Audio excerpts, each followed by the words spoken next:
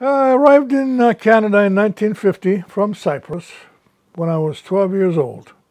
I had grade 10 education, and I started a full-time job at the age of 16 years old with Honeywell Controls, and then I went to AC Nielsen Company for another short time.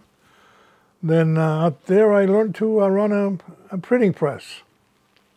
And then I started with Davis and Henderson. I was with Davis and Henderson for 10 years, and I reached the age of 40. And I got full pension from there. And then that's when I started my own business with Chris, my brother Chris.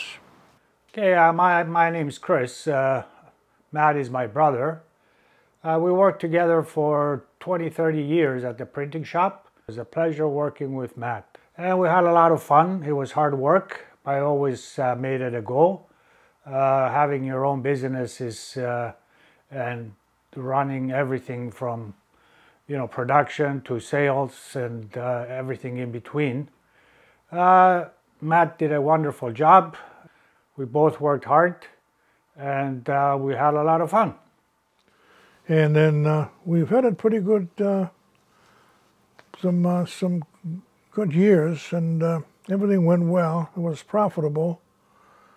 But then digital came into play, and then that's when I said went downhill. And well, right now we're just about the end of it now, and now I'm retired at the age of 82, and do some part-time selling for another printing shop actually. Matt's been with Butler Printing for many years now. He's always a very punctual individual and works very hard at his job. He has a great sense of humor, and he's excellent with his customers. And I'm giving golf lessons now on the course, whoever wants to take them. And whoever wants to learn my system, which is low to the grass, turn your ass, and point your dick to the stick.